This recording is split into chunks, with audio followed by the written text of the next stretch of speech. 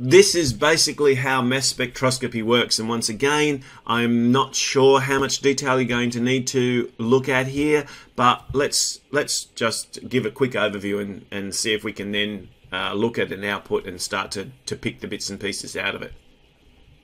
So what we need to do is we need to work on the, like we did with NMR, we need to work on the fact that charged particles create magnetic fields, and as they move, and those magnetic fields can interact with other magnetic fields in order to experience different forces.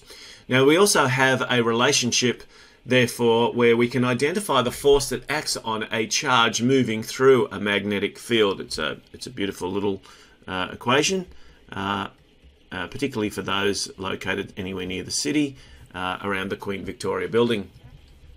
And basically this relationship, this mathematical relationship, tells us that if we have a charged particle and it's moving at a certain velocity through an external magnetic field, it will experience a force. And because we also know that force is equal to mass times acceleration, and I'm sorry to dive off into physics for a while, therefore, we know that the acceleration of a particular particle is going to be influenced by its mass. That is, it'll experience a greater acceleration if it has a lower mass, assuming that the force is the same.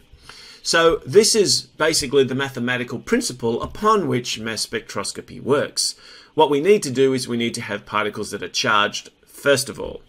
So molecules, we know, are electrically neutral. So therefore what we have to do is we have to basically hit them with something that's going to give them a little bit of a charge.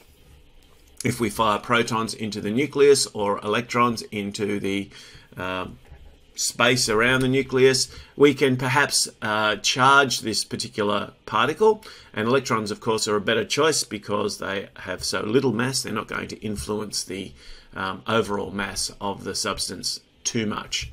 But what we're going to do is we're going to create a charged particle. That charged particle is going to then be accelerated, so it'll move relatively quickly through an electromagnet. Now that external electromagnet is going to exert a force.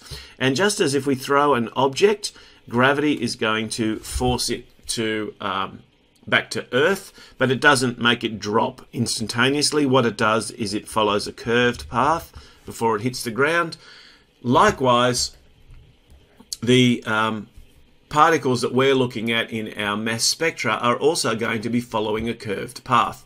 And of course, if they are lighter particles, they'll experience greater acceleration, and therefore they'll fall, if you like to call it that, more quickly. And that's why if we've got some sort of a detection apparatus, we can get a sense of the mass of the particles. In fact, what we look at is the relationship between Q and M, which is charge to mass. And you can see the equations that I've written above just very simply. If we can put those two together, we do get we can get a bit of a sense of what's happening in terms of the charge to mass ratio. This is kind of the principle. Charged particles will experience a force in a magnetic field. You can use the Palm rule to actually identify how they're experiencing that force. And because the size of the force is constant if the charge is the same, that means that the acceleration is going to be directly proportional to the mass. And it means that we can start to look at getting some output data on different masses that come through.